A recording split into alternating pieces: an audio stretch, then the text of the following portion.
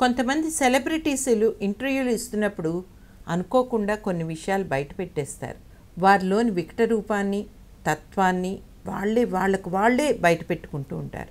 ఎవరు వాళ్ళని ప్రత్యేకంగా వేలెత్తి చూపించాల్సిన అవసరం లేదు. మరీ విశేషంగా వాళ్ళకి ఎక్కువ ఈగో ఉందంటే వాళ్ళు ఇట్టే ఎక్స్పోజ్ అవుతూ ఉంటారు.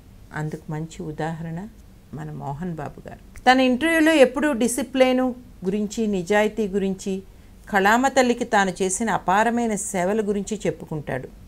కోర్స్ అది అందరు హీరోలు చేసేదే. సెల్ఫ్ అన్నది అందరూ చెప్పుకుంటూనే ఉంటారు. షూటింగ్ స్థలాల్లో కేకలేస్తాడు, తిడతాడు, బెదిరిస్తాడు అనే విమర్శ కూడా అతని మీద ఉంది. ఇండస్ట్రీలో అందరూ ఒకే రకంగా ఉండరు. పైగా పడేవాడు పడతాడు కాబట్టి అది పెద్దగా తప్పు పట్టలేం. కానీ అరుపులు, కేకలు, మందలింపులు గట్రా ఆ షూటింగ్ వర్క్ మాత్రమే పరిమితం అయితే బాగుంటుంది. ఒక్కసారి ఆ సినిమా అయిపోతే ఎవరికి వారే. అవసరం రీత్యా షూటింగ్ అప్పుడు నిర్మాతో, దర్శకుడో ఎవరిపైనా కేకలేసినా, అరిచినా, తిట్టినా ఆ సందర్భం దాటితే దాన్ని మర్చిపోవాలి. ఒక టీం లీడర్గా, ఒక పెద్దగా తిరిగి అందరినీ కలుపుకుని వెళ్ళాలి. కానీ అలా చేస్తే తాను మోహన్ బాబు ఎందుకు అవుతాడు? ఈ మధ్య ఒక ప్రముఖ ఛానల్కి ఇచ్చిన ఇంటర్వ్యూలో మోహన్ బాబు ఏమన్నాడంటే, ఇంటర్వ్యూలో భాగంగా మీరు ఒక హీరోయిన్ కొట్టారట అని అడిగితే, కొందరు నేను హీరోయిన్ కొట్టాను అంటారు. కొట్టానా, కేకలేసానా అనేది నాకు తెలుసు. సెట్లో ఉన్న దర్శకుడికి, అక్కడున్న అందరికీ తెలుసు. టైం ప్రకారం రానప్పుడు, నా దర్శకుడిని అగౌరవంగా మాట్లాడినప్పుడు కేకలేస్తాను. నా దృష్టిలో దర్శకుడు రథసారథి. సెట్లో దర్శకుడు చెప్పినట్లు యాక్ట్ చేశామా, వెళ్ళిపోయామా అన్నట్లు ఉండాలి.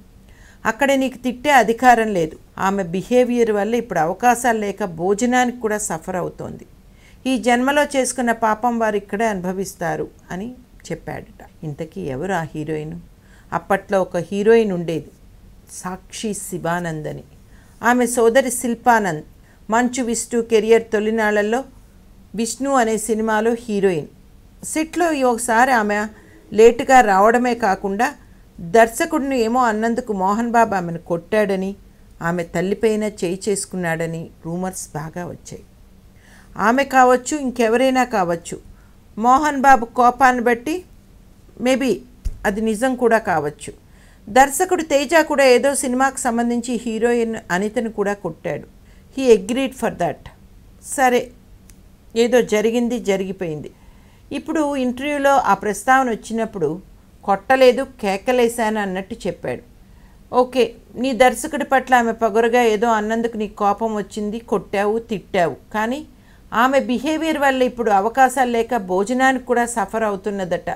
ఈ జన్మలో చేసుకున్న పాపం ఇక్కడే అనుభవిస్తారు అనే వ్యాఖ్యలు మన మోహన్ బాబు వికట స్వభావాన్ని బయట పెట్టడమే తప్ప దానివల్ల పెద్దగా ప్రయోజనం లేదు. ఆమెను తిట్టాక ఏం చేసింది? నోరు మూసుకుని వెళ్ళిపోయింది. ఏమీ తిరగబడలేదుగా. ఉల్టాగా మోహన్ బాబు మీద దుష్ప్రచారాలు ఏమీ చేయలేదుగా. ఇండస్ట్రీలో మహిళల స్థానం ఏమిటో తెలుసు కాబట్టి సైలెంట్గా ముంబైకి వాపస్ వెళ్ళిపోయింది. ఆమె కెరియర్ ఆమెది, దట్స్ ఆల్. బాగుపడుతుందా, చెడిపోతుందా, ఆమె ఫేట్ ఒళ్ళంతా పొగరుతో ఎవరిని కేర్ చేయక దర్శకులను, నిర్మాతలను నిలబెట్టి ఆడించిన, వేధించిన ఎందరు హీరోయిన్ లేరు? వాళ్ళంతా వాళ్ళ ప్రవర్తనకు ఇప్పుడు చెడిపోయారా, నాశనం అయిపోయారా? పాపం ఆ శిల్పానంద్ ఆ సమయంలో ఏదో తెలిసో తెలియకో చేసిన చిన్న తప్పుని నువ్వు తిట్టావు. బస్ ఒక క్లాస్ టీచర్గా ఆమెను కొట్టావో, కేకలేసావో, జరిగిపోయింది. అక్కడితో ఆ ఇష్యూ క్లోజ్. ఇప్పుడు తిండికే దిక్కు లేదు, మంచిగైంది, నాశనం అయిపోని వంటి మాటలు ఎందుకు? సాడిస్టిక్. చూసావా మోహన్ బాబు, నీ తత్వాన్ని నువ్వే ఇలా బయట పెట్టేసుకున్నావు అంటున్నారు సినీ విశ్లేషకులు.